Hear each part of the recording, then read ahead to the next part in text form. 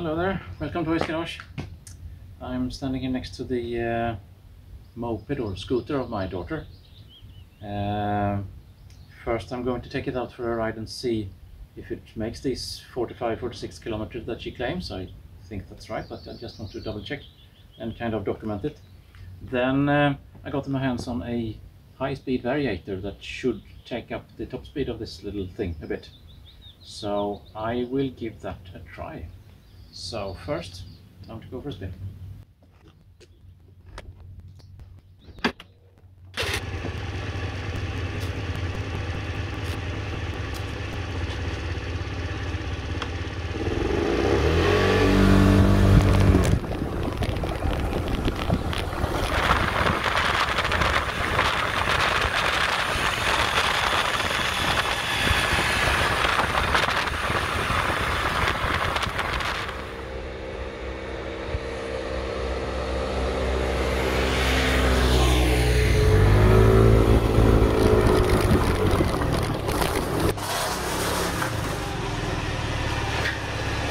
Yeah, it has the speed it should. It showed 45 or yeah, maybe a kilometer more. So far so good. Now we know what the original speed is. Let's see how that thing works out. So here is a high-speed variator kit, and if this will work and how this will work, well, I don't know. Let's see. What makes me a bit puzzled is that the kit is said to be for this Honda, but in the little document that follows with the kit, then there's only things mentioned with well, about Minarelli and Piaggio and things like that. And there's lots of things that, oh, if you have that design of that thing, you should have a little washer there, and you know, there are lots of small details that, well, just aren't included in the kit. So will this work or not? I don't know, but I will have to take a chance. I will open up here and see what it looks like.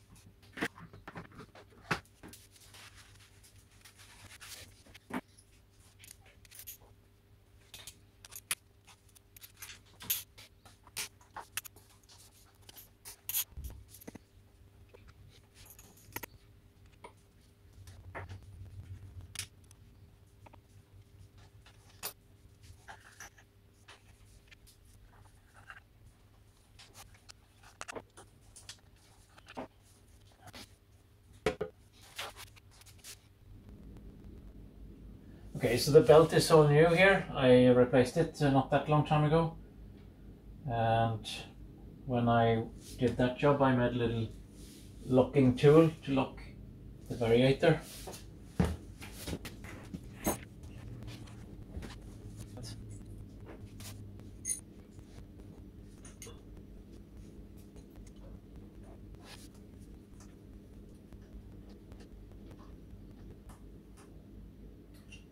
Now the crankshaft is locked.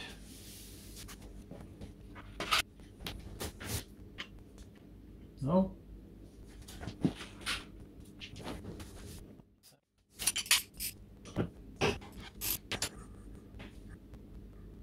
Yeah, this one has a larger inner diameter on the inside. Worth to remember.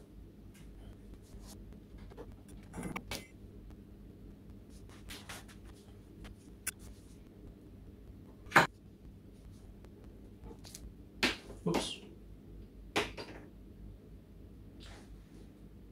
There I got the rollers from the original. Now they are not symmetrical, and I read in the book that it's important that they are located in the right way in the variator. So are they in the right way or not?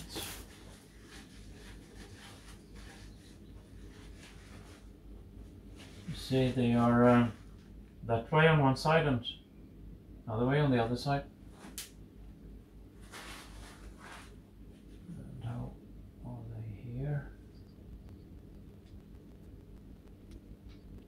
Oh, they've been messed around with. They are not in the same order.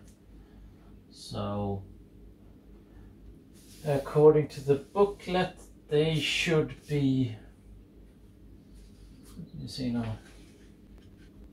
You see this?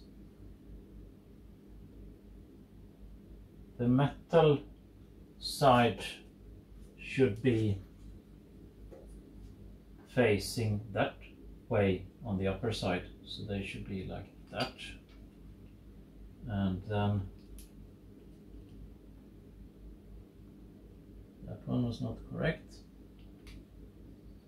That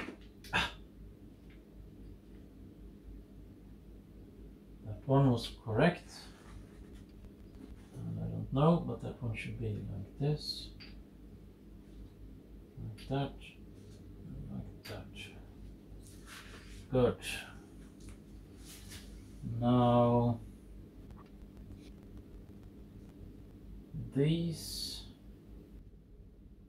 are symmetrical, but on this thing they are not symmetrical. So then I will then I wonder, are these located in the right position or not? There's a description in the booklet, but the image in the booklet is crap, so how should I know what is right and what is wrong? Ah, well, easy. They don't slide all the way. Let's see here. Yeah, like this, they slide all the way. But here, they were probably located in the right direction then. Not protruding that much. Let's see. They are a little bit different. Yeah. This is probably correct. And then the small weights. Saying, what was it in the weights? 6.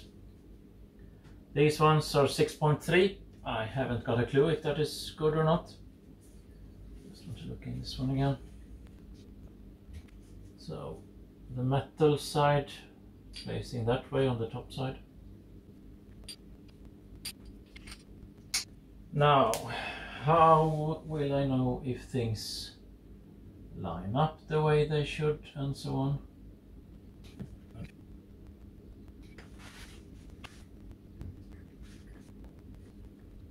Yeah, when I hold them like this, the distance from, let's say, edge there to edge there and edge there to edge there, they are they exactly the same? That's a good question, because I'm just holding things and I can.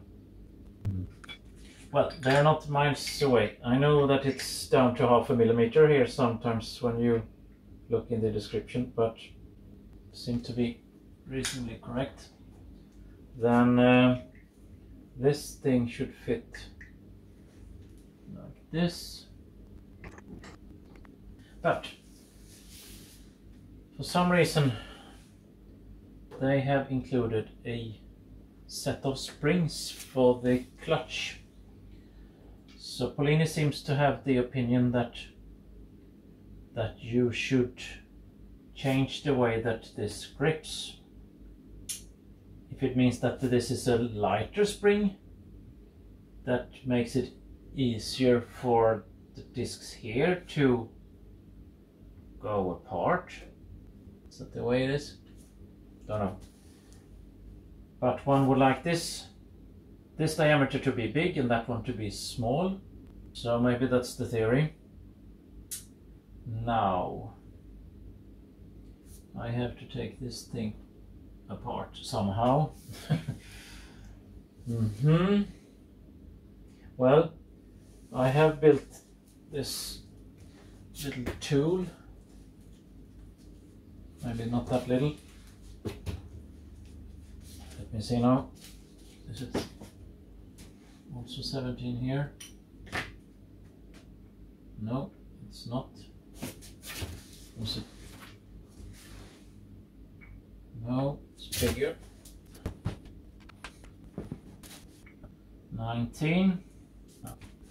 Oh. There we go.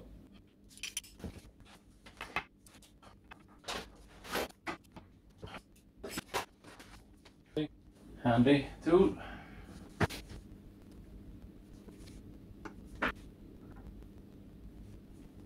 Oh, and there are some kind of almost like brake shoes, clutch shoes here. See, one shouldn't touch that if you have some grease on your finger, like that then. There should not be any debris on that thing because that's a bearing surface. You see now. Now, how does this thing work?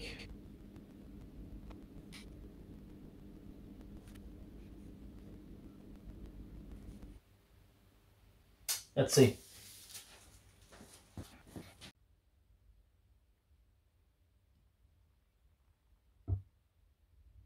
Well, the trick was to put two drill tools like this, upside down, and then just clamp them at the bench.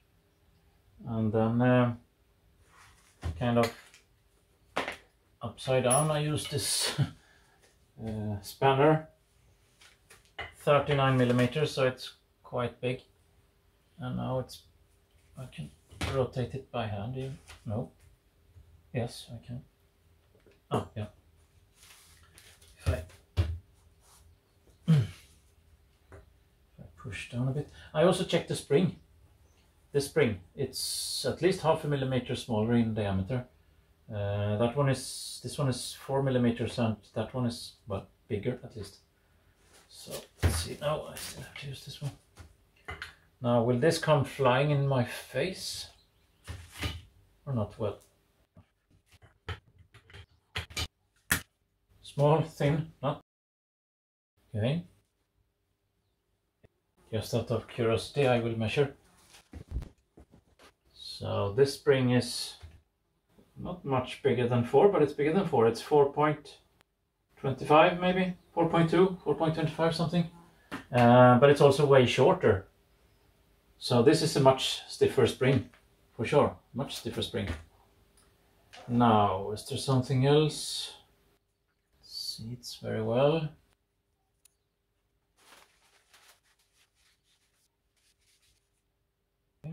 Like that then. Now, there are also small clutch springs that one should replace.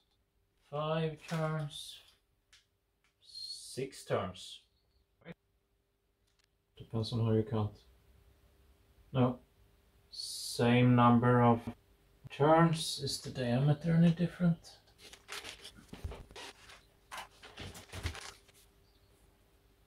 Kind of 1.85 millimeters. 1.75. 1.75, what did I say? 1.85, but there's paint on this one. I really wonder if there's any real difference. Should I mess with those springs? Well, they're in the kit, but is it easy to swap springs? Let's see. Looks like I need some kind of a hook. That's not all that easy.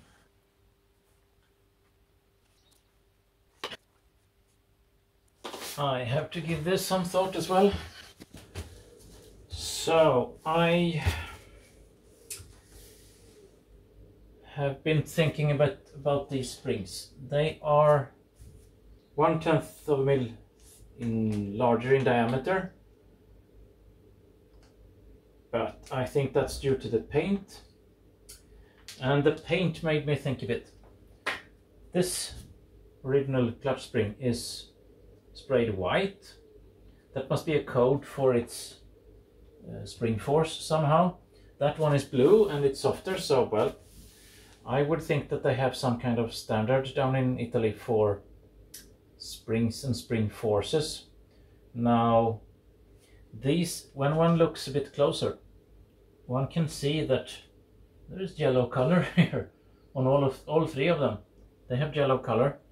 So I think that these springs and those are equivalent at least, and if they are harder,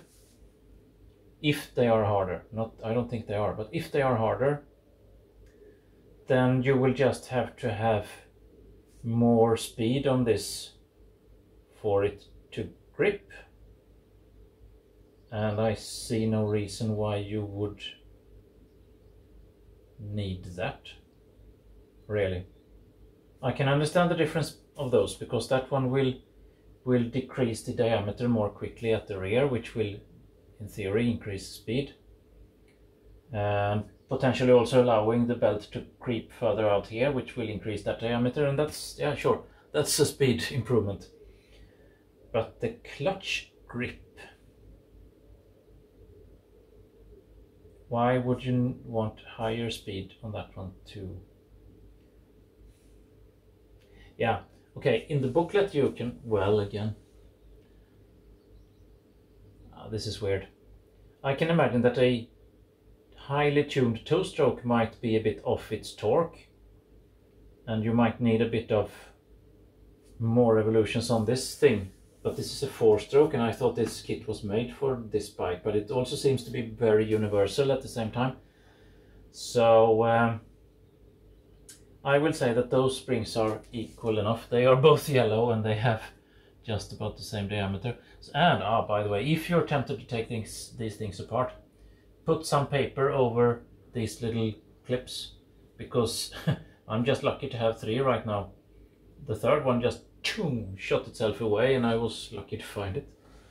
But let's put that one back now. No.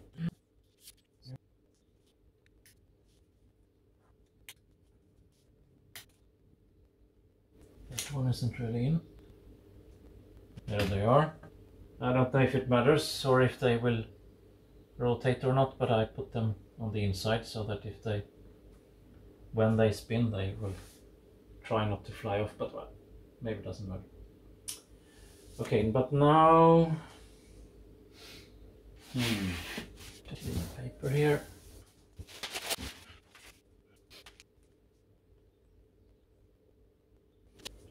I made a little color mark. Can get the nut back in position, because I will not succeed in getting the torque right just like that. Boom.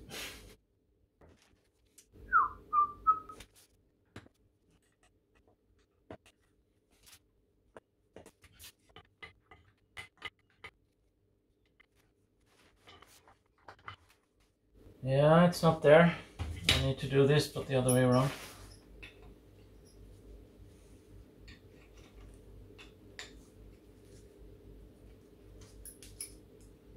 I'll be right back.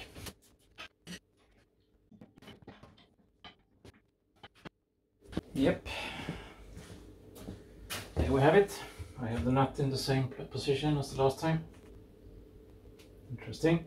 Now, I have always had a bit of paper protection here, because there are rollers for the bearing on the inside there. I just want to give them a little bit of bearing grease.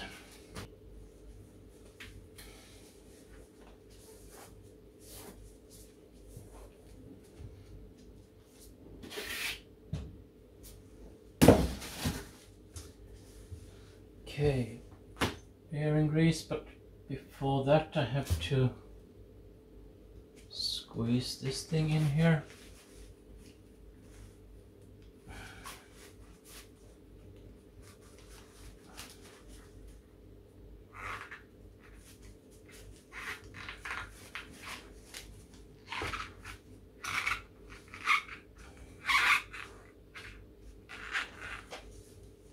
Yeah, I'd say that this was quite a bit easier to do than with that spring. Now,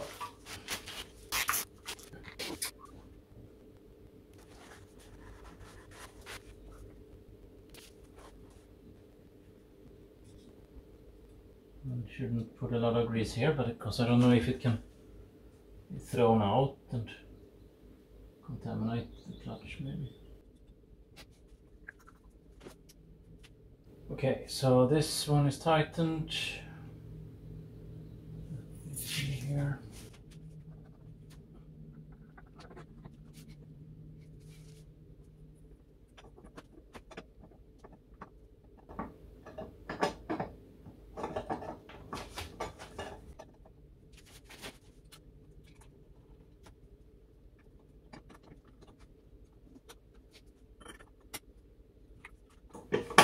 There we go. Yeah, it's important that it really seats. Otherwise you might just be squeezing the belt and then this will work itself loose.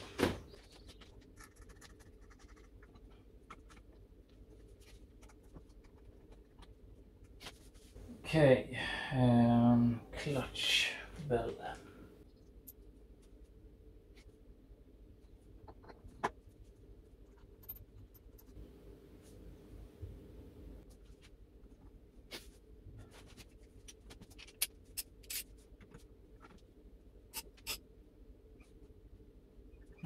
There we go.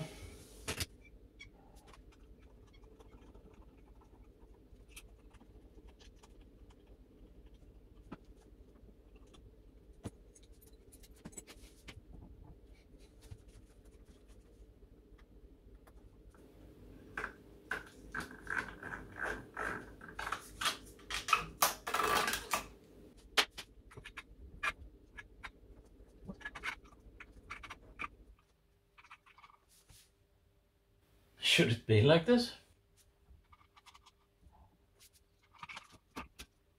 It's really loose.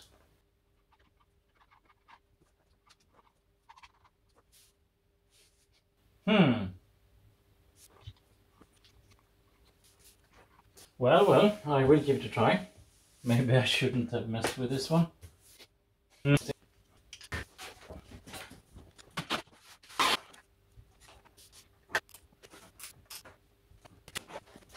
Alright, so the old variator, the old spring, the unused springs, crankshaft tool.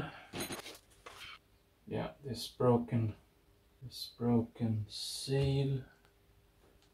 I will have to put some extra sealant there.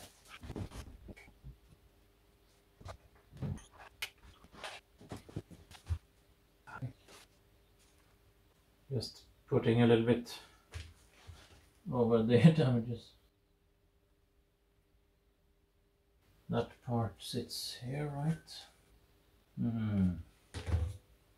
Maybe there's a piece missing here.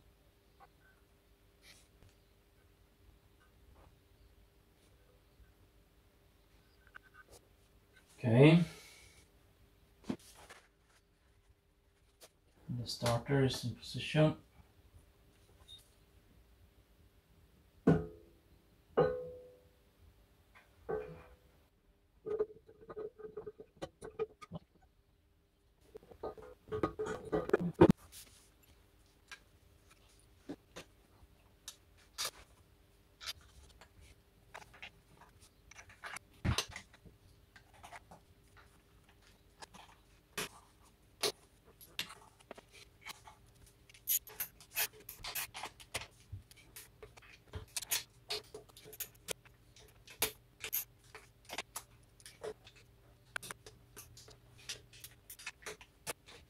Okay, then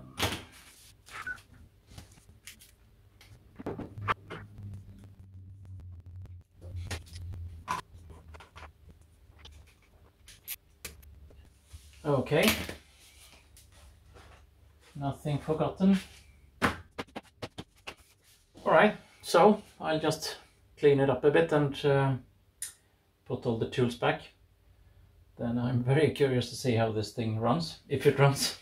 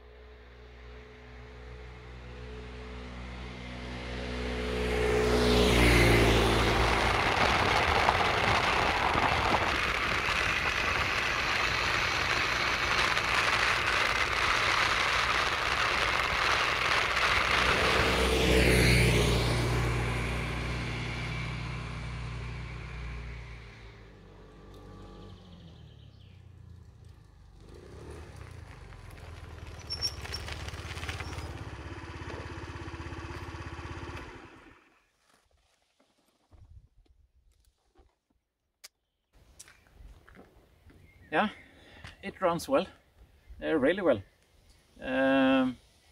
As you could see, it just about hits 60, close to it at least, and I must say I'm a bit surprised that it kind of climbs hills easily. I thought that maybe at low speed or uphill the higher gearing would make it a bit, you know, off pace or whatever you should say, but it's easy to ride. It feels like it's been designed to run with this variator, so I'm pleasantly surprised, I must say. Now I had my daughter to make a little test ride with it also. I mean, it's her moped in a way, and then I said, yeah, go for a little ride with it and so on. Then, but I said, I will not keep it like this, you know, it's not really following the legislation. But she came back and said, oh, Dad, please don't take this off the bike. It runs so much better now. And I said, but you know, I don't want you to be out speeding and so on. It's not, you shouldn't be allowed to ride more than 45 and so on. But then she said, but you know, it runs so much better at 45. And I understand her, because she says that when you ride it at 45 or 46 maybe, then it kind of hits the rev limiter, and then it's kind of feels a bit strangled. With this thing, it kind of runs freely. So when she kind of hits that 45 or maybe even 50, it's not a big deal. Then it runs freely, easily. Rev limiter doesn't hit anything, and I would think it even runs a bit more economical, I would say. So would I recommend this variator to someone? Sure, why not? The bike feels kind of, yeah, as I said, it kind of feels designed to be with this variator. Now, of course, legislation, yeah, sure. I don't know how strict things are in your area, but around here, no big deal, I would say. But, well, it's up to you. I think it must say somewhere in those papers that it's only for racing use. Go racing with this thing. Oh yeah, anyhow, it's a fun little thing. If you want to, go for it. That's all from Hoojies Garage today. Take care. Bye bye.